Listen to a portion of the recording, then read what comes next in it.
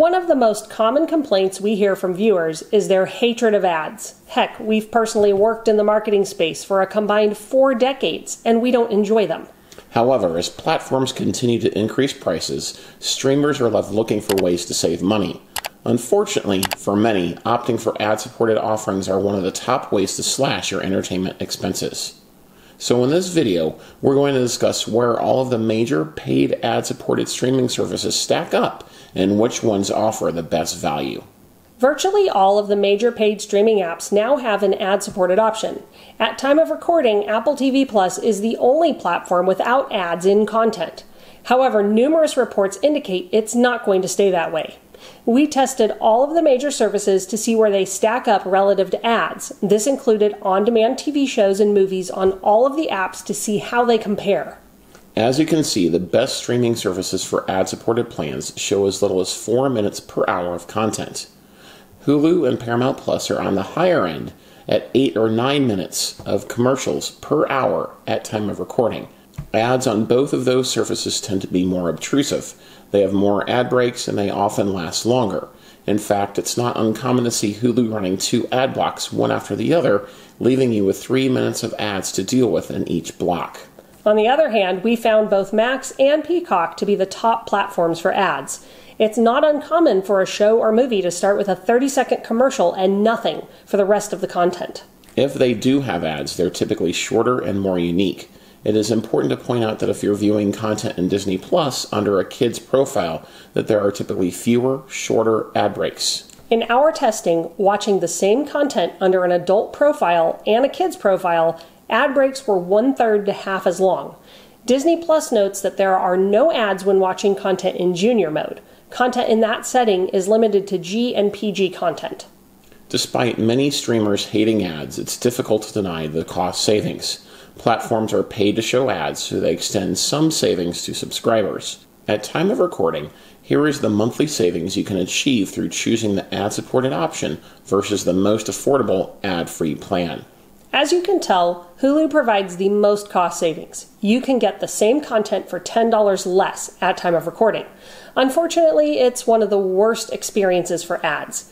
Netflix offers similar value, and its ad experience isn't that bad unless you're watching a show that wasn't produced with commercials in mind.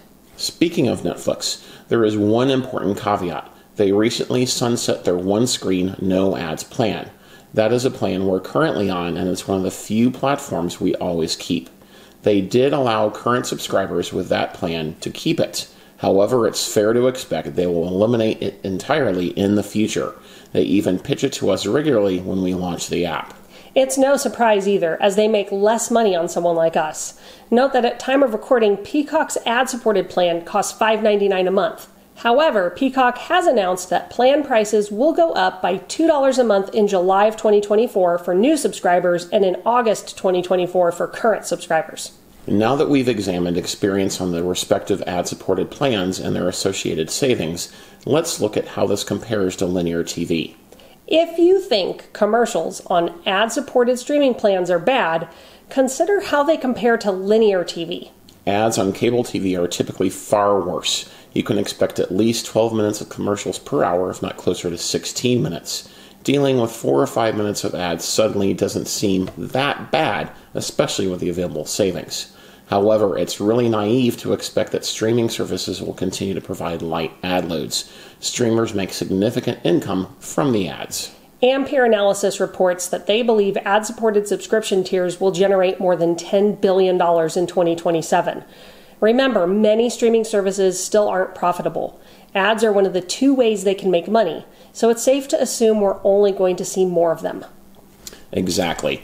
We're going to see more interactive ads, ads on pause screens across all platforms, shoppable ads, and more. There's no telling how soon we'll see more commercials on ad-supported tiers, but it is coming. If that's not something you want, fast services are another fantastic option, but their ad load is typically closer to what you will see on linear TV. If it's true that streamers hate commercials, how many are opting for the lower-cost ad-supported options? Well, according to Hub Entertainment Research, nearly 60% of streamers will select the ad-supported option if it means they can save $4 or $5 monthly. The December 2023 study also revealed that the willingness to pick the cheaper ad plan has increased over the past year. The reason is simple. With increasing rates, people are looking for ways to cut costs. If you have subscriptions to several platforms, the savings can really add up. Despite that, some people will pay more to avoid ads. The same study reveals 36% of streamers will pay more to go ad-free.